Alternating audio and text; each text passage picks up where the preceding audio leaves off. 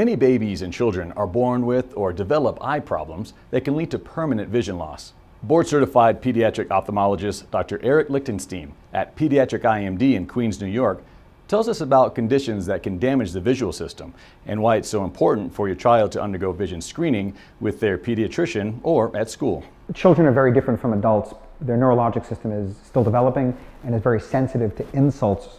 And the younger you are, the earlier in life that an insult occurs to the visual system, the more profound the vision loss and the more long-lasting it may be. And the word for this is amblyopia. And there are only 3 things that cause amblyopia. One of them is called anisometropia, the other one is called strabismus, and the other one is occlusion. Anisometropia means one eye is out of focus, the brain is ignoring the eye that's out of focus. If one eye is out of focus, the way that we treat this, we put them in glasses. And about 1/3 of the time, that alone will reverse the vision loss, the amblyopia. 2/3 of the time, in addition to the glasses, we'll also put a patch on the better eye in order to force the brain to use the eye that's not working as well, the amblyopic eye.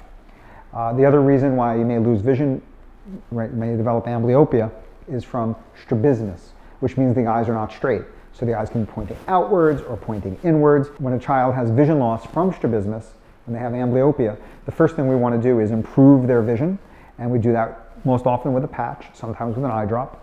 And once we've improved their vision reasonably or completely, then we do surgery to straighten their eyes. And the third reason should also be fairly easy to detect, as would be the case for strabismus. If one eyelid is droopy, that's called ptosis. And you know what? Kids can actually develop cataracts. It's not that common, but it can happen. These forms of vision loss are almost always addressed first with surgery, because we have to reverse the anatomic problem. Dr. Eric is the best doctor in the whole wide world. I'm really grateful for all of he is doing with my boy. PediatricEyeMD, Queens. Vision care you can trust for your child.